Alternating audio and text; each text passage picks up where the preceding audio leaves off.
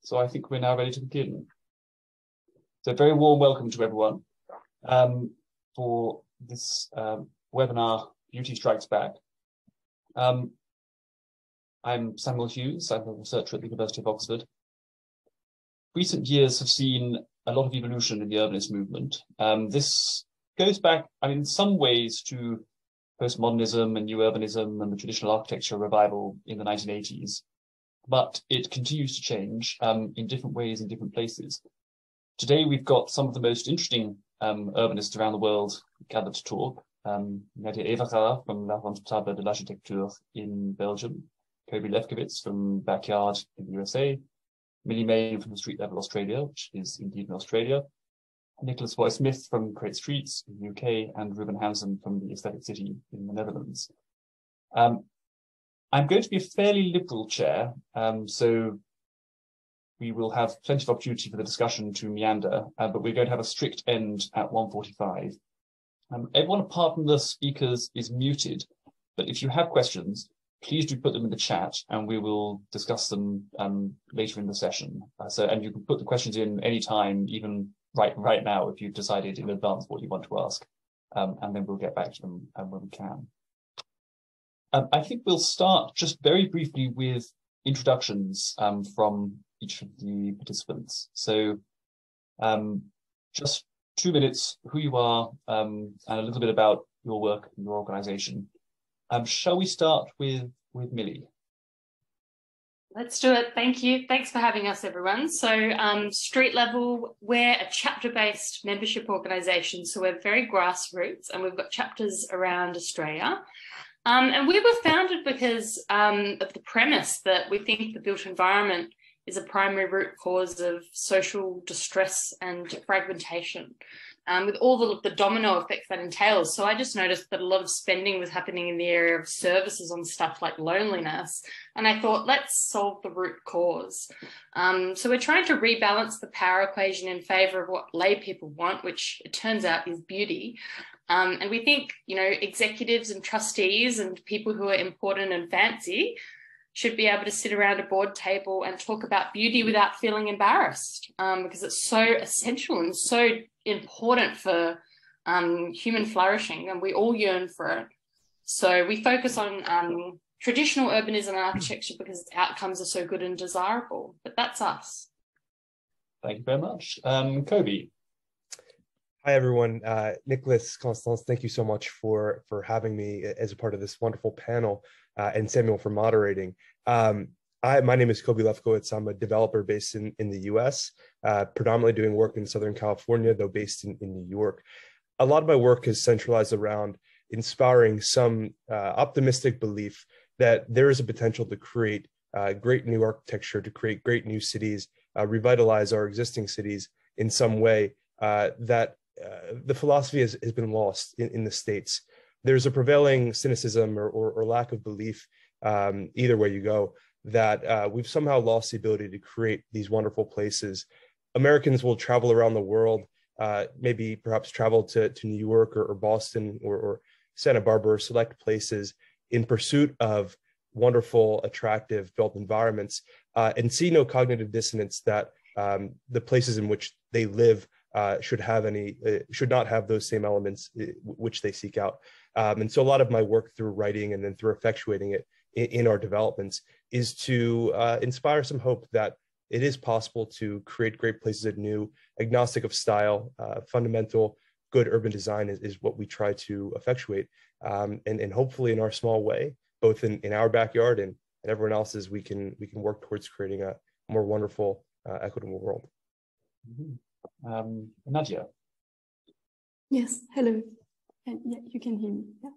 Thank you, Constance, Nicholas, and Samuel for organizing this great discussion.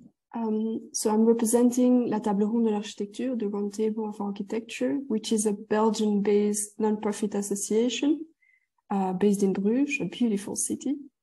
If you haven't visited, I really push you to come here. Yes, you should. I've been. It's marvelous. Yeah, it's really beautiful. It's nearly perfect. And so the association defends and teach a more human and durable architecture. So beauty is inherent to that. So we guide, let's say we guide to make beauty through education, and then through workshop with local authorities or local associations. So we help them to bring projects, counter projects. So if there is a problem in a locality, we try to find solution. When I say guide, we do guide, we create guides, so we draw and we write, something that Great Street also do. And it's something very new for us that we start in France. So trying to find, the principles, the fundamental principles that rules good and beautiful architecture, urban planning, making beautiful space and happy people. And so the other part of our work is education. And so we do a summer school of architecture. And next year we will start another summer school of crafts. So that's a really exciting project for us. And we do courses. We also have lots of volunteers and interns that we help. We guide students in Belgium and France. So it's mostly the French-speaking world.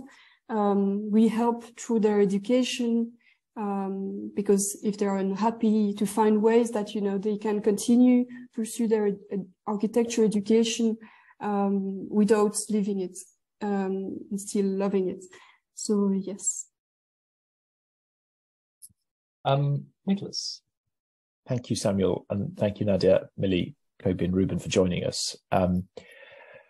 So I went mad about 10 years ago and gave up my previous career, first as a strategy consultant and then as a banker, because I started to get, I recognize a lot of what Millie and Nadia and Coby are saying, started getting increasingly frustrated with what I saw happening, to my, I was going to say hometown, that's probably not the right way, my home city, which is London, and specifically I live in South London, in quite close to the Thames. And I can't quite remember how I had how it happened, but I ended up managing to spend a few hours with some Eritrean and Somali mothers on a post-war estate in South London that was being redeveloped.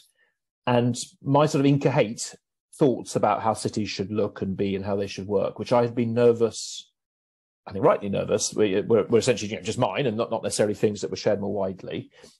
When I listened to them speaking and using slightly different words, but essentially saying exactly what I'd been intuitively thinking. And then as I started doing research and looking a little bit at where people are happy and where they like to be, I began to realize just how common some of these themes are. So to find an answer to Samuel's question, if you like, that gave me the courage to sort of give up my job and set up Great Streets, which is a London-based social enterprise. And we also have an associated charity, a not-for-profit, the Great Streets Foundation. And we do three things, so hopefully before too long we will be doing four things. I mean, at our heart, well, I say, so our vision and our aim is to help, make the case for, develop and steward beautiful and popular, gentle density places, by which we mean not, that sweet spot, not too isolated, not too hyperdense, which residents and neighbours can love for generations. And we set that as for the reasons for people, prosperity and planet. And we see those aims of sustainability, prosperity, and individual and personal well-being as very strictly associated. And to do that, at our heart, we do research, and Nadia touched on this, and I have brought with me, I have here, I promise you there are words in them, some of the things we've published. So we've done book-length studies and various policy reports into the types of places people like and why, trying to be quite empirical about it. And I initially was quite nervous about the word beauty because I thought it would trigger lots of non-empirical responses, but actually there is something there in how places look that I think it's hard to use any other word for. But to some degree, you can break down what the reasons are. So we do research, we do support to neighbour groups, community groups, developers and investors and local government, to try to help them, make them do it and achieve better places. We advocate for change. There are all sorts of issues in the aims and tactics of planning here in England, which certainly were very non-ideal 10 years ago. And I think they're actually getting better in a good way, but there's still lots of work to do. And then finally, and I think very much actually inspired by looking at the work of Nadia and Ruben and others, as we start to change the system a little bit in England, I think we begin to realise actually the huge paucity of skills in the design and development sector. So we're just beginning to dip our toe very carefully, and I'm not an architect by background, into the education sector. We ran our very first, because there's now someone at the door and the dog's going bananas, and if I mute myself, I can't unmute myself. What the hell? We're just beginning to dip our toe into that. So we ran our first drawing course literally 2 weekends ago, and we're hoping to start running summer courses in Northern England, in left behind bits of Yorkshire and elsewhere next summer. That's it. Sorry, that's more than 2 minutes. I'll stop there. Okay. Thank you, Nicholas. Last but not least, Ruben. Thank you, Samuel, and of course, thank you, Nicholas and Constance, for having me. So yeah, I'm very excited to be part of this. I'm Ruben Hanssen. I'm based in Amsterdam, and I'm the founder of The Aesthetic City. So my background is in urban planning and urbanism, and I started The Aesthetic City because I felt that something crucial was missing from the discourse about cities, and or actually a whole class of crucial factors. And the most important of which is, of course, beauty. And beauty is, of course, a bit of a tough subject because it's always seen as something so, subjective. But I grew frustrated with what I saw happening in modern cities and at home, of course, in a lot of cities here in the Netherlands. So I thought about what I could do about it. So I looked around what was happening in this field, and I also discovered this whole field of different thinkers than I was used to reading and seeing in university and later. So I saw that there was still a gap, and the gap was a podcast, for example. So I basically started The Aesthetic City to focus on this podcast, and it grew from there.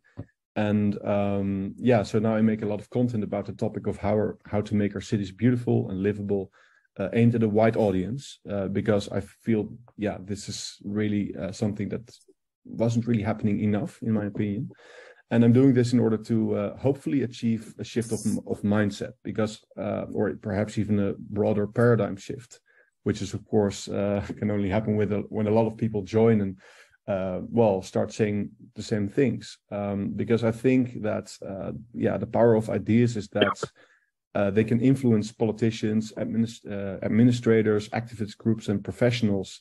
And at some point, it will trickle down all the way to, developers, individual builders, and, our built environment itself. So I hope with my podcast and with guests like Robert Adam, and funny enough, most of the people on this panel actually have already been on the podcast, except for Nadia. So still, I hope to get you on the podcast soon.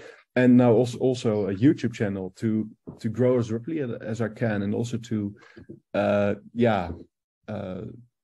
to start spreading these ideas, which I think are way overdue to being implemented in our society. So that's me. And I suppose the obvious place to ask is, obvious place to start is, here in the UK, there's been quite a lot of change in the last 5 or 10 years, I think, in the way public debate about these issues plays out. Famously, someone looked up in Hansard the record of all debates in the Houses of Parliament, whether the term beauty had been used in connection with architecture or planning or urban design, and nobody had used it in any parliamentary debate since the 1940s, I think. But now they use it all the time, and it's kind of a received part of British political discourse. That's partly due to Nicholas's work, although partly due to the work of many other people working. So I wonder, maybe starting with Nicholas, what would you say the key points you would make are about how to make the case for beautiful placemaking, for good urbanism? How have you reframed some of this discussion over the last few years to give it much more impact and much more cut through? Gosh, and I didn't know that fact about Hansard. I'm sure you said famously, as if everyone in the UK knew that. I didn't know that. That's fantastic. I'm so pleased we are on this panel. I wish we wouldn't know that otherwise. I assume that's true. You're not just making that up for rhetorical effect. We were told during the Building Beautiful Commission. Yeah. Oh, I'd forgotten that. Maybe I wasn't there that day. I think it's a mixture of good luck and intent. So, and sometimes you need to not be an expert, and this is not an anti-expert thing. We need our experts in the built environment, but to some degree, sometimes you need to come in at 45 degrees to see something that others have sort of slightly lost sight of. And so I think it was being very, very clear, and coming at, as a former strategy consultant, very much trying to find evidence for clients. But golly, there is lots of research out there as to what people like and where they're healthy and where they will meet neighbours and where they tend to feel more at home in the world. And although it's not that no planners or architects are aware of any of that, they were aware of quite a few bits of it, it is not systematically influencing planning policy. And even more so, it is not influencing the necessarily political debate that goes over the planning policy, and rightly so, because we live in democracy. And that in consequence, the view that one man's meat is another man's poison, all design is subjective, essentially is just assumed to be true in the political debate, centre right and centre left. So I think the key point was that needed to be undermined. There is such a thing as good design. It is, and there is quite a high level of predictability in where people are happier and more prosperous and what they're going to tend to support. And so I think it was coming in as that. And then I think doing something that, I think it'd be very hard for most architects to do, just because they've been told they shouldn't and they mustn't, which is doing what we call visual preference surveys and actually starting to try and understand what it is that people like and then trying to break that down. And once you start, talking in terms of what people like, particularly if you can then link it to wider evidence on health and well-being and sustainability, you're talking to politicians as well as to, if you like, functionaries and policymakers. So I think that was the key thing. And then I think to some degree we perhaps got lucky, which is because I didn't know this, how could I know when we started? Actually, by talking about these things, we almost unearthed this huge wellspring of desire to talk about this and to care about it and to feel legitimized to do it. And the number of people who've reached out to either me or Create Streets more widely over the years and said sort of thank you for sort of allowing us to talk about this and allowing us to care and not feel silly for saying it. And so I think there was just a lot of pent up innate desire. I think Millie was sort of touching on this. I see Millie's nodding, so I'll hand over to her in a second. So I think it was that combination of, I think, an insight as to how to do it, and then good luck in the sense that we did open up this pot that was important and hadn't been open for many years. Yeah, and we use the Building Better, Building Beautiful Commission's report all the time. We send it to policymakers here because Australians still feel quite, we respect our former colonial masters, but it's just been so useful for us to be able to send it to governments and say, look what the UK is doing. So thank you for that. But I wanted to riff off something Nicholas said because he mentioned consistency. And I've been thinking about this a lot because one of the things that started us in street level was the equity of beauty. Because I would walk through the leafy streets that affluent people live in and compare them to the dross that, the average punter gets. And I just think it's, we've got a problem with consistency and predictability and the universality of something that used to be more accessible. And so I think we went way too far in the direction of the designers, the creative genius, and we all, expect something new and creative and different and amazing every time. And urban design and architecture got really compromised by that relativism and by that idea of the, romantic creative genius. So you have this 5% that's amazing, and then 95% of it that's unremarkable. We call it dishwasher architecture, and the urbanism as well, is bad too. And so by default, you get a vacuum, and what fills the vacuum? Well, engineers, traffic engineers, and developers, and that all has its place. But should they be designing, communities and doing the urban design? I don't think so. And for me, that's why we focus on the traditional language, right? People think that we're trying to bring back historical styles and bring back, and replicate and recreate the past. And it's not what we're doing at all. The traditional language is like the musical scales. So people think that what we're trying to do is get people to, constantly replay Symphony number 9, but we're not. We're trying to get people to learn the scales again and bring that predictability back and use the materials they used to use so that we can get consistency. I want to ask, so it's fascinating. I want to ask, which you could probably comment on, Millie, but I maybe we'll go first to Coby. In Europe, we'll often, when we're talking about these things, we'll often make an appeal to the idea of a vernacular. I know Nicholas does that all the time. Ruben and I were just talking about this a couple of weeks ago, that in Amsterdam, you can talk about the Amsterdam vernacular, which is a very recognizable urban type that runs from the, well, I suppose from the end of the Middle Ages right up until the 1930s, and in some ways even beyond that. And that's very familiar, that has authority. People don't feel that's weird or that that's like something from another place that's being imported. Is this harder in urban environments where you have less of a dense historic vernacular like that to work from? Is it more difficult to make the case for? So obviously, I mean, you live in New York, Coby. You've got an amazing vernacular fabric to work with, but you've worked all across the United States, including in places where that maybe is less true. What your thoughts would be on that?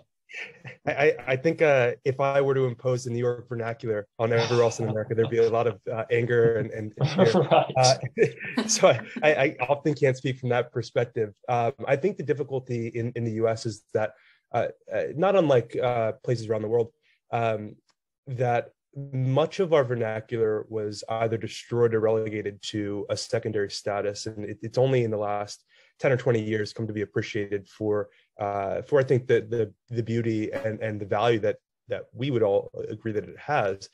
Most Americans and most North Americans, it might indeed extend to Australia, view our vernacular as sort of this cutesy, colonial, traditional single-family home, detached with a half acre of land, a couple of parking spaces, a driveway, and so we don't look to vernacular as something that's fundamentally urban or tradition of that. Right. We look to it as suburban, and I think often when making the arguments that all of us on this panel make, and I think all who have joined us today who may be watching might be sympathetic to, we can't argue from a historical perspective because it's in America, in North America as well. We are very focused on progressing forward, and there's less of a language and an understanding that the past is something that can propel us forward. It seemed as, oh, okay, that's another era. It was wonderful that we once built that way. It's just not what we do anymore. And in many senses, our work is of creating a new vernacular. That looks very different if you're in New England versus the Mid-Atlantic, Southeast, the West, Pacific Northwest, certainly. And so it's very highly regional in a way that certainly exists in other countries, but the US being as large as it is, it's a much different project. And so what I've found success in is less saying, isn't it lovely if we had these 20-story New York mid-rises that we could plop down everywhere? And certainly I kind of take away my mask of New Yorkness and say, well, look at this lovely building. If I'm talking to folks in West Virginia, that was just built in Huntington. Look at this wonderful new complex that was built in Oklahoma City, depending where you are. And that's a language that people can understand.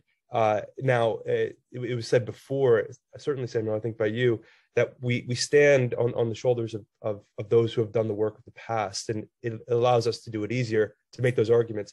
And so that every day our work becomes a little bit easier because those understand it. But 20 or 30 years ago, there weren't really these conversations at a national scale, and people didn't have precedent they could look to, which allowed them to very easily fall back into the North American vernacular of detached single-family homes, and kind of look with derision and anxiety at anything that came from the city.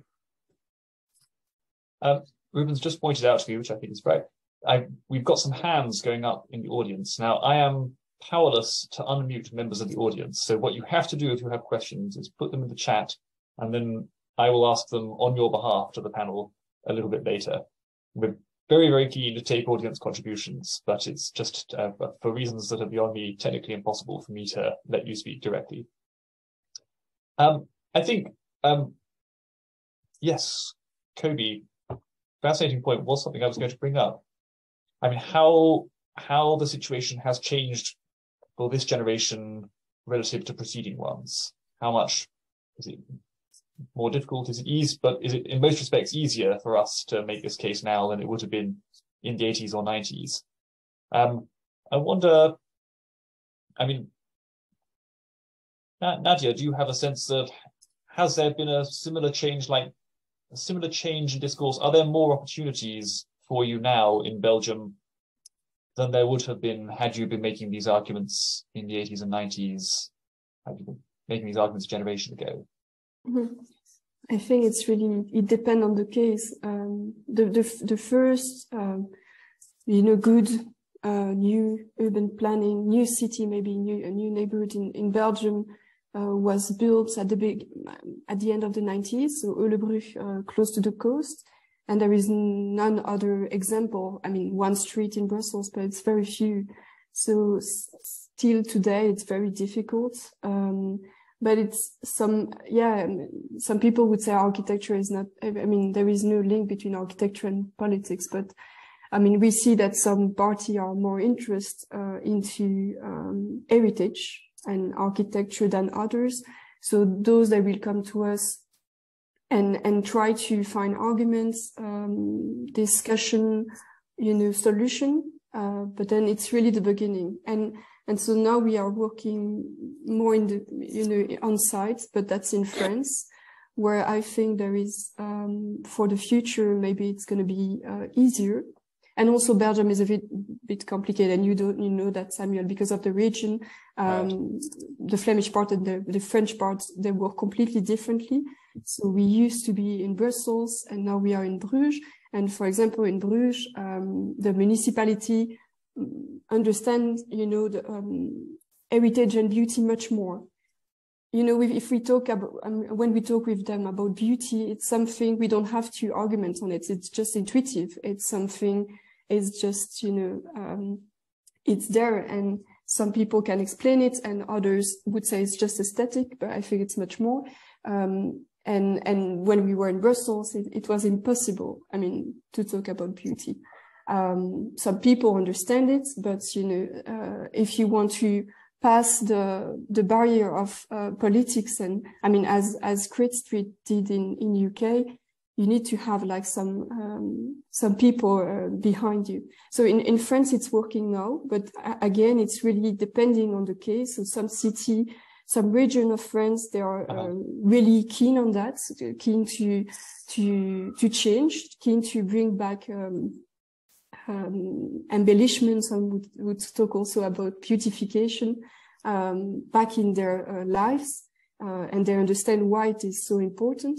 But I think for my generation, yes, of course, it's much more easy to work and to talk about that.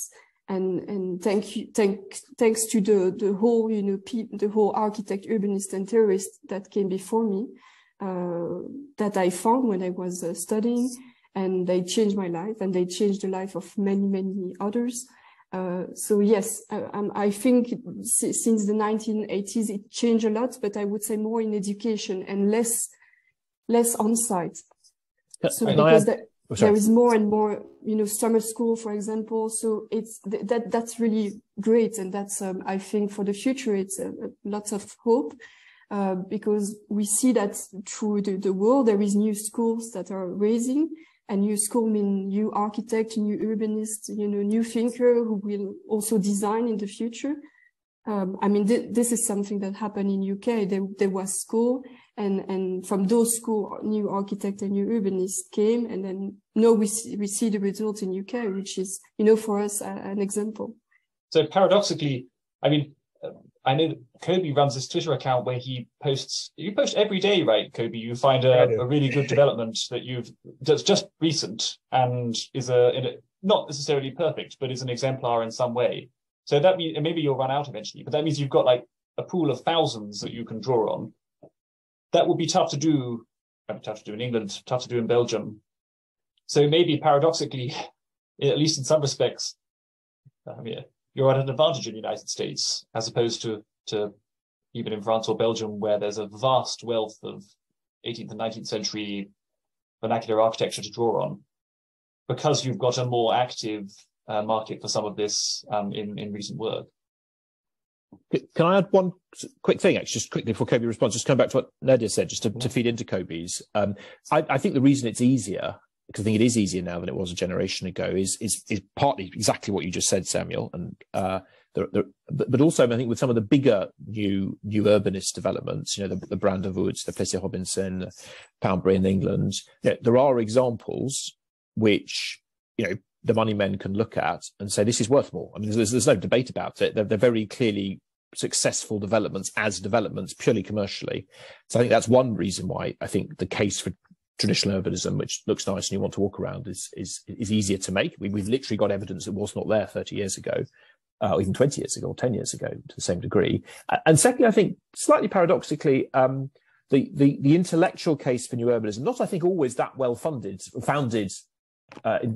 empirically to start with, though it is well founded, I think ultimately, has been being made now for 20 or 30 years, and I think has become quite acceptable, even in modernist circles who might reject vernacular in inverted commas facade patterns. They do accept the case for walkable urbanism because the evidence that it is more sustainable and you need cars less, I think is just so overwhelming. So I think a combination, if you like, of intellectual, financial and other evidence means that some key bits of the case that needs to be made are very, very firmly or culturally in place in a way that they just weren't, I think, a generation ago. Sorry, I didn't mean to cut across your question to Coby. I just thought I'll just expand Nadia's excellent answer. No, that is perfectly all right. And I was just going to throw one or two lines in there. And then I was curious. I know Ruben's talked about this extensively, kind of these market signals on his podcast, but it's right. And you kind of have to put on a Janus face as a developer.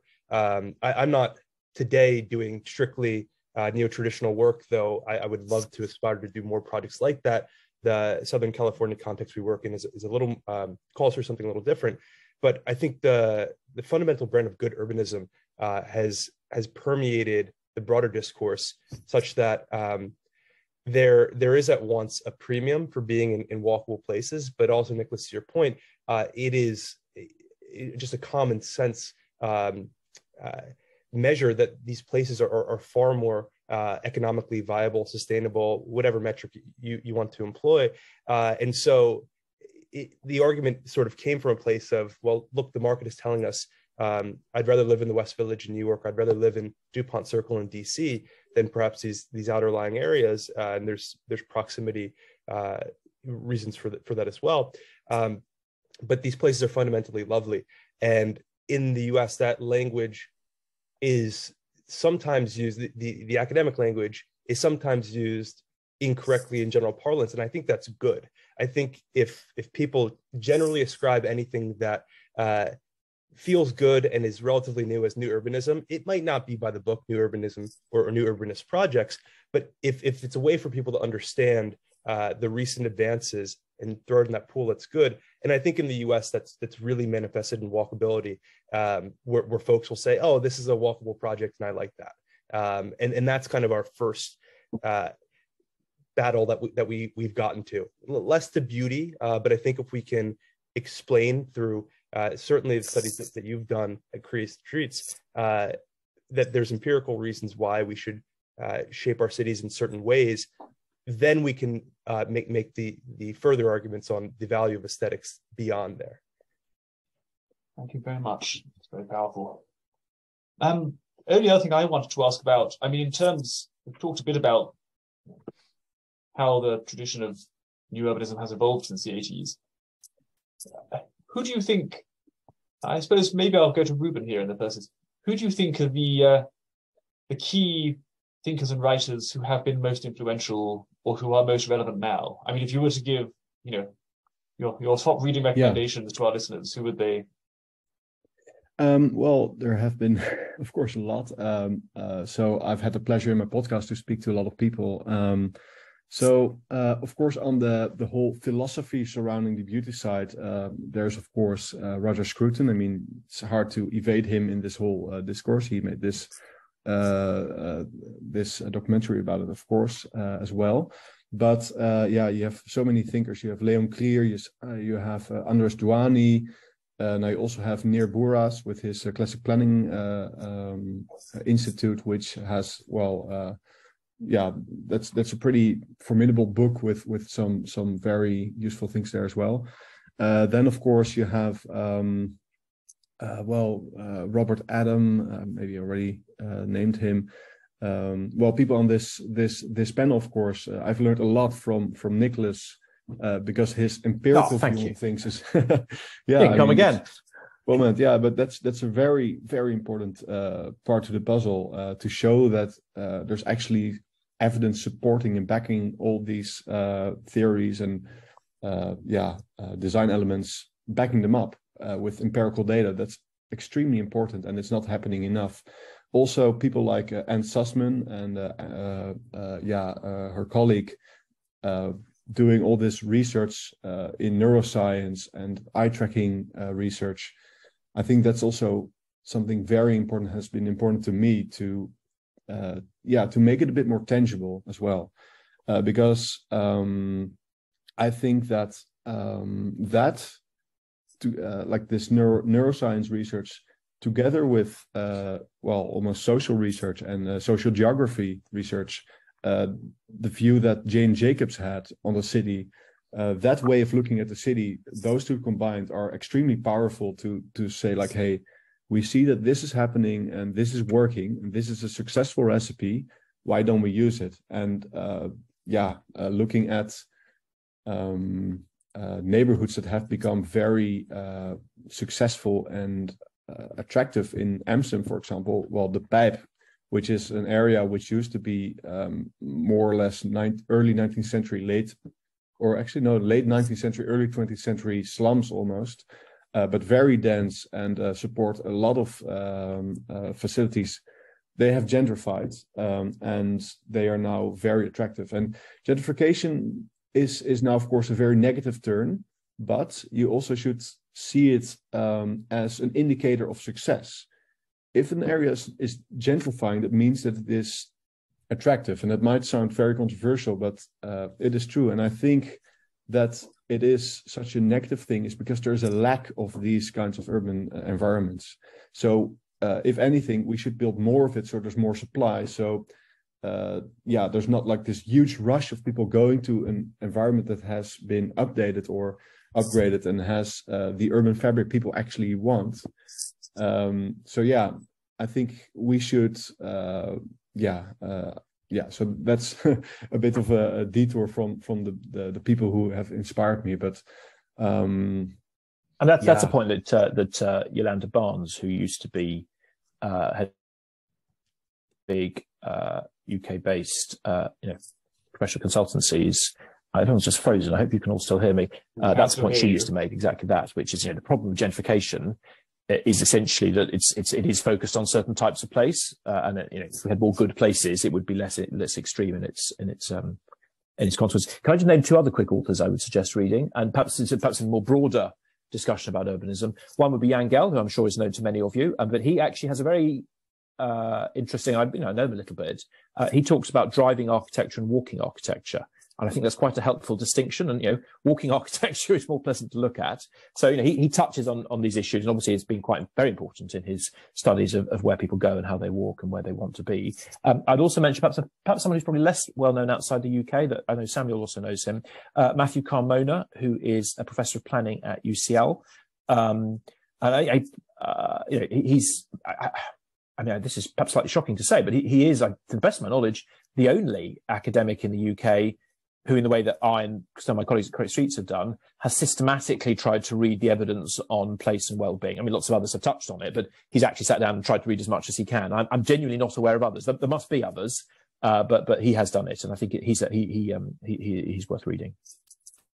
So I've got questions streaming in from the audience here. I will, start with this one that's come up a few times in different ways. So Callum King asks, during a global cost of living crisis, what are the best arguments that people can be making to politicians and developers to invest in beautification and good design? And that's something that I think we probably all come up against quite often, very well worth engaging with.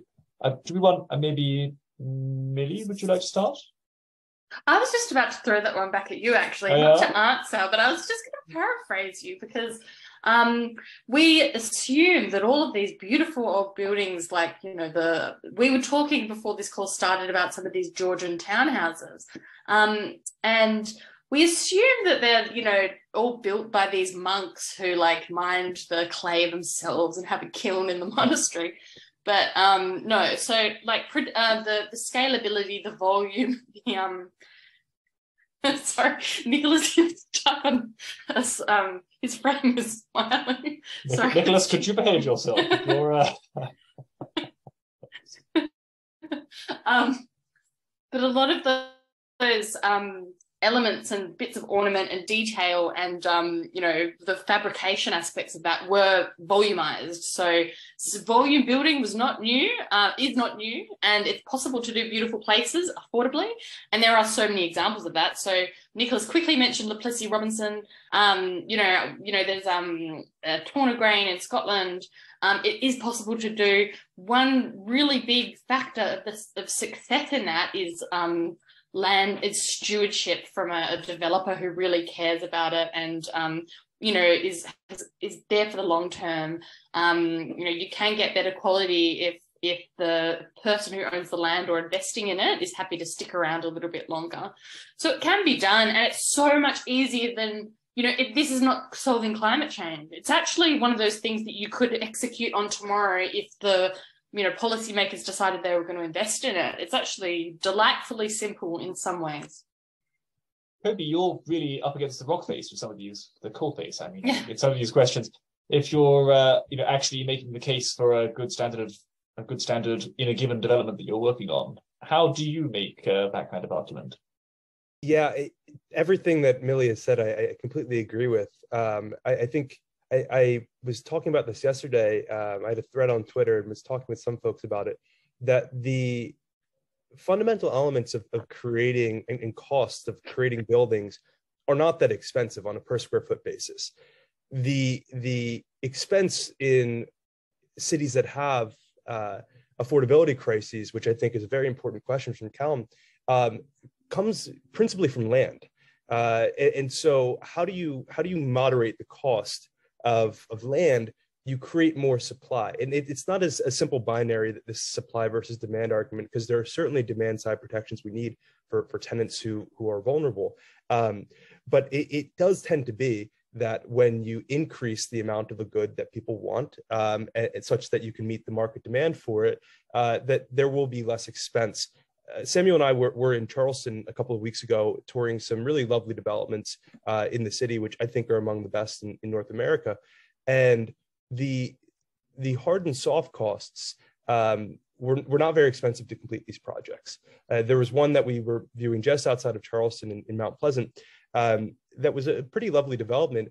And these homes originally started at $250,000, and now just less than a decade later, they're well over $1 million each, $1 million, 1.2, 1.3.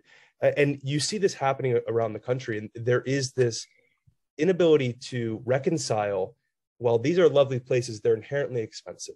The materials must cost more. There must be monks who are prostrating themselves by hand-fired bricks to be able to realize these places. And when in fact, that's not true.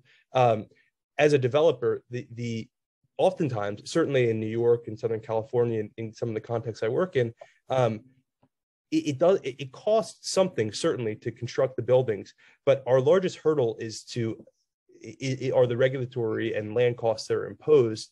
And it's not to say there are no good regulations. There are many excellent ones, but that's what we have to fight against. And so the best way to reduce the cost of land so that we get closer to what replacement costs of these buildings are, is to replicate it such that we're not concentrating those few who have privilege to be able to afford wonderful places in small areas. We need to decentralize it so that the de facto development pattern that folks can be able to live in and breathe in and work and play in are wonderful walkable cities. Thank you. A question from Harley.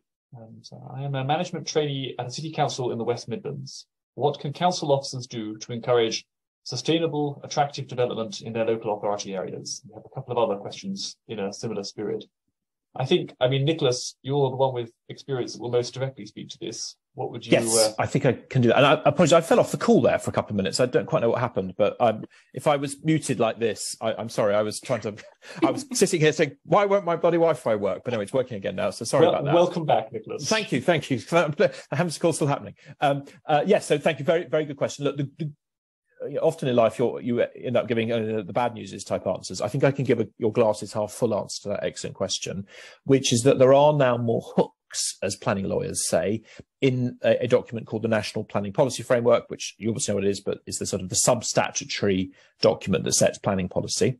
So councils are now encouraged to set clearer visual local policy of how streets will work, and there's also good guidance now coming through from Manual for Streets and Department of Transport. So my advice would be work with officials and councillors and the wider public on an area-based basis. I'm setting it spatially for the whole borough district to give really clear policy about what is and isn't acceptable, but don't try and regulate for everything. So regulate for the things that will matter to how people move around, what a place looks like, clean air, walkability, trees, there are good hooks now on trees. So I'd move to that, but critically base it in evidence, which you can now get online as well as through, excuse me, workshops and surveys as to what people like and how they want to see a place develop and what feels like of that place. Because one of the consistent themes that comes through really throughout the UK, and I think you can see this elsewhere, is that people feel development is done at them and is not of this place. Come back to that word vernacular. And people are surprisingly sensitive to what round here means. Like even people you might not sort of in inverted commas expect to do so are quite sensitive to the fact that this is Yorkshire, so it's stone, this is Sussex, so it's red brick, this is Cambridgeshire, so it's stock brick, or whatever it might be. But there you go. So there's a quick answer. I could go on for hours on that, but Create Streets is happy to help in such matters and do so on very competitive rates. Forgive me. Shocking. Question from Ruth Fletcher. So I see lots of attractive photos on your Twitter accounts, but I worry that in some cases quaint beauty is not always accessible. How do your elderly grandparents visit you if they have to climb a staircase to get to the front door? Where do you keep your bike or mobility scooter or pushchair? How do young children play safely outside without any private enclosed space? And so on and so on. So that the and so on and so on was in the original. I haven't interpolated it. So I think the general question here is, how far are there tensions between beautiful design and these other kinds of objectives, in particular here, accessibility? How far are those soluble? I suspect any of the panelists could speak to this. Nadia, would you like to come in?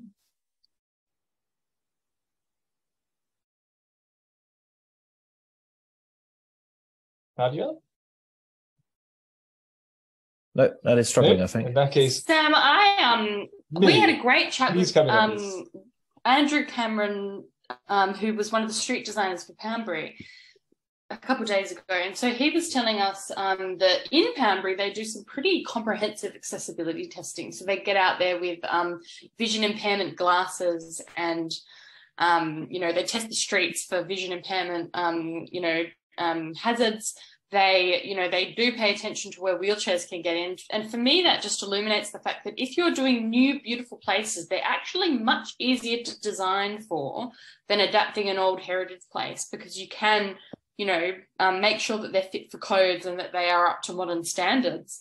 And I think another part of your point was where will children play safely? And this is one of the most important aspects of, I think, what people like us are trying to do. So I think the best place for children to play safely is in a public space, ideally on the street where they're not going to get hit by a car. It's about creating communities that are kind of integrated and I think one of the words Nicholas uses for it is re-stitched. That's where we thrive best. That would be my answer. Are you back, Nadia? Yes, I'm back. Yes. But it's been like a few minutes. I didn't hear anything, so I'm really sorry. Don't worry, we'll come back to you. No worries. If I just add one thing very, very quickly to Millie's perfect answer, I think is, I think when you've got old buildings, old new urbanism, there can be some tensions on access, because if they've got narrow, steep staircases, that can be problematic. I think there's no point pretending otherwise. The great news is that when you're doing new buildings, that doesn't need to be so the case. I mean, there are some tensions. How wide and how shallow are the staircases? How does that fit with the plot pattern of a, say, 5.5 metre wide terraced house? So there are some tensions there. They are manageable. I mean, we're working on codes right now, arranged across the country that manage them, so that's doable. I think access to things like children's play and walkability and ongoing physical health is actually a huge advantage of gentle density. So I think the tension there goes all the other way. I think all the challenges are for, drive-through cul-de-sacs or, spending your life going up and down in an elevator for your tiny flat at the end of a corridor. The evidence on how much people walk, how many of their neighbours they know, the ease with which children play outside, I think is unambiguously and very clearly in favour of beautiful, walkable, gentle density. The question from Clément Descorniers. So, are we condemned to be surrounded either by ugly modern buildings and beautiful new buildings? So, can there be a modern architectural style that is different from previous ones and that is beautiful without being near this, near that, near the other? Coby, you've worked a lot on this. You want to come in there? Very briefly, and then I'd be curious to hear from others. I think it is possible. I think there is a lot of excellent work being done in this school in the Pacific Northwest, predominantly Portland and Seattle. And so I'm happy to share any projects with other folks who might be interested in seeing them that certainly aren't modernist, certainly aren't neo-traditional, but I think they're very lovely. I don't know exactly how you would describe them, but they are strikingly contemporary, yet they still feel comfortable and they adhere to some pretty baseline good foundations. Ruben, similar view? Yeah. I believe that, I already responded partly in chat, but I think to expand on that point, I think, with the limitations of building technique, because of course, like if you get a pointed arch in Gothic architecture, that's partly building technique, but it is also style, you could say. So considering building techniques, I think there is, but looking at colors, but also patterns, you could include, how elongated shapes are. I think there's a very, very wide range of new innovations we could theoretically still have in style, working with new technologies like 3D printing, or as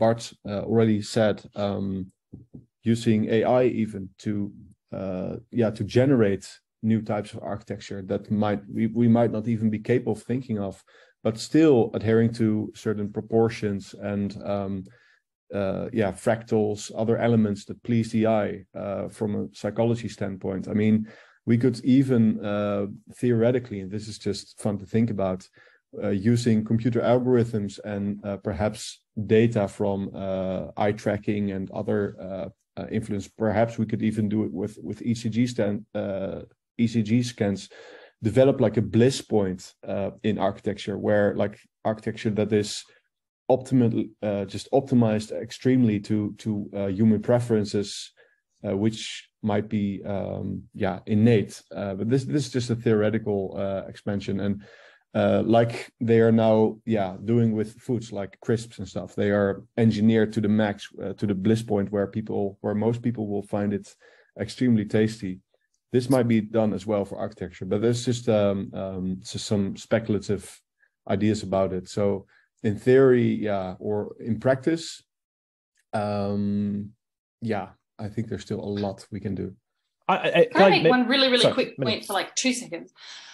I don't think about this as like what looks good now or what is even going to look good in 20 years. For me, it's all about what still looks good in 100 years.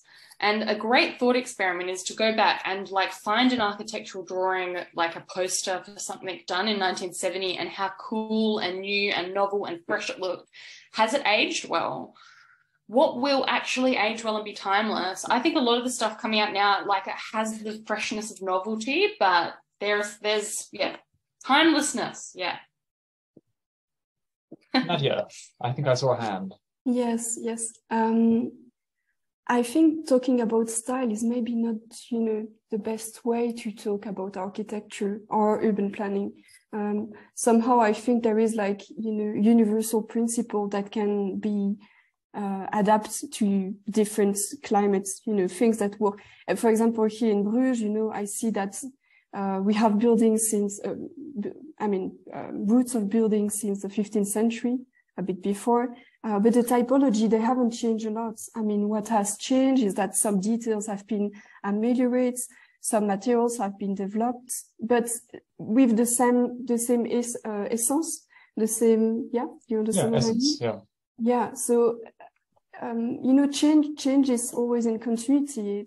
It follows, rules, experience, and that's why architecture is not only aesthetic. It's of course construction, and if things are well built, they will age well.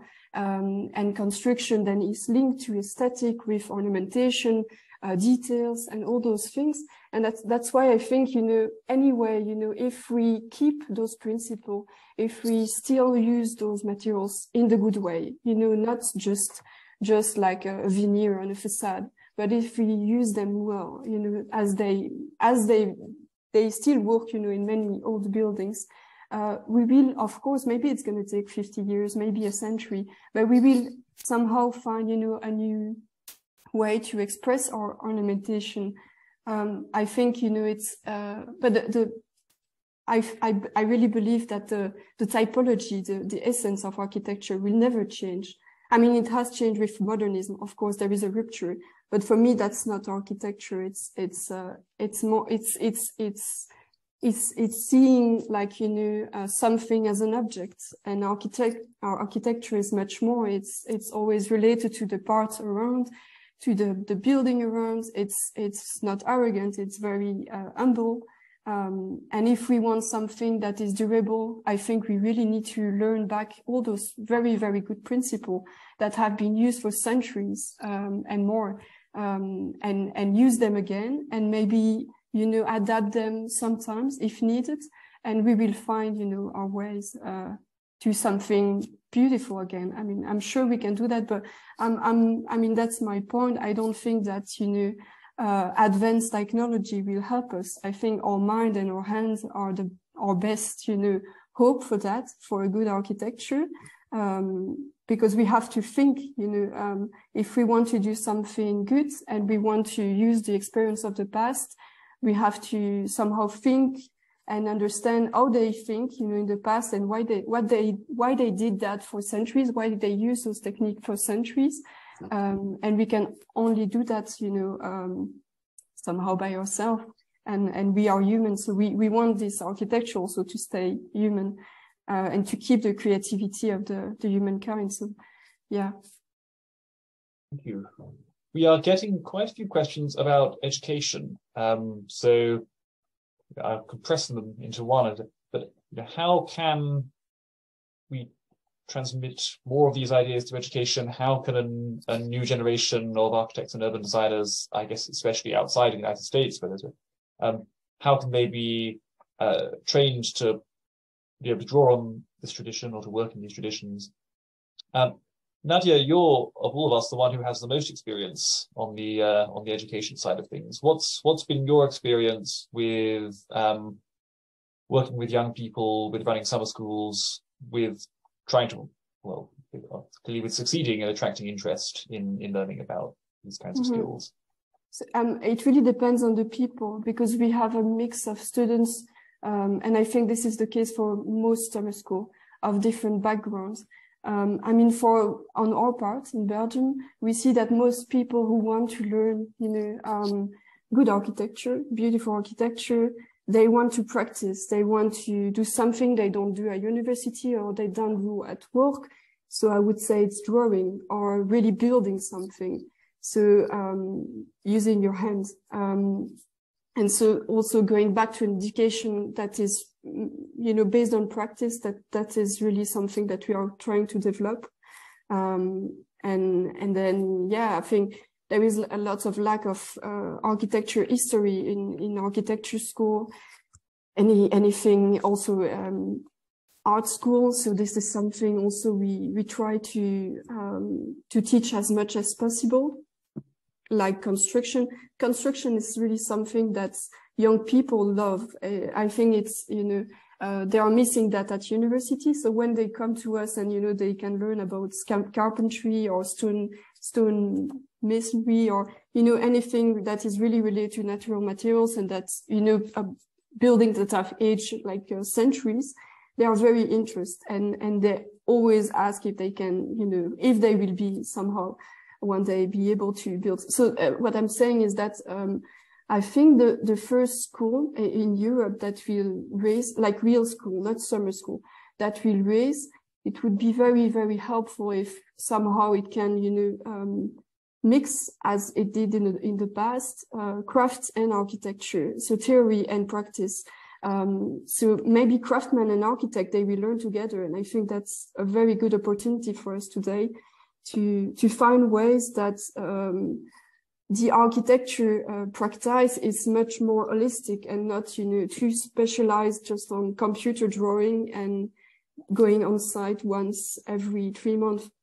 I think it's much more than that. And I mean, if you really work with craftsmen as an architect, things that I do, I would like to do that more. But when I do it, you understand that at the end, it's like it's a sharing, you know, design. It's not the architect's work. So I think this is very important, is that the education come back to practice, to construction, to understand that all those elements, ornamentation, composition, they are linked to lots of different crafts that work together. They know so many things. So also when we do, so education, if education has to change, teacher, they must be architects, but they also must be builders, urbanists and historians. But it shouldn't be too specialized, I think. But for what it's worth, and I'm conscious we're running out of time, but I gave a couple of lectures at Nadia's brilliant summer school this summer. I was incredibly moved and actually very uplifted and encouraged, beyond encouraged. I mean, sort of deeply, deeply moved by the desire and the need that some of Nadia's students had to create good, beautiful, sustainable places. And I totally echo what Nadia was just saying. Like, you know, I'm not, maybe it could be create streets, maybe we'll get there first, but you know, at some stage in the next 2 to 3 years, there will be, I've no doubt, some big plays in Europe. I think hopefully in the UK, but doesn't matter if not, to start creating, you know, properly, you know, traditional, in inverted commas, with a small t, design and creation schools. I think probably they won't come from within the existing architectural schools. I think it's quite hard for them to change tack. I think some of them will follow a few years later. And I agree. I have just no doubt that the desire is there. And I'm hoping that requirement that's growing now in the UK planning system, or the English planning system, that places be able to show that they're popular. I think that's the way to cut through a lot of this debate, so that developers and landowners are forced to think of what the types of places in which people wish to be and forced to engage with the evidence on that. A cautiously optimistic note. I've got hands going up in the panel and questions streaming in from the audience, but I undertook to end this quite strictly on time and have already failed to do so. So I am now going to bring us to a close. It just remains to me to thank all of you for a fantastic conversation, to thank Create Streets for hosting this, and to say how much I shall look forward to future discussions to keep this going. Samuel, thank you very much, and thank you all for playing part, and thank you to my co-panelists, and thank you everyone. Thank you, everyone. Thank you so much. Thank you. Thank you everyone for having me. Thanks, guys. See you later. Bye everyone.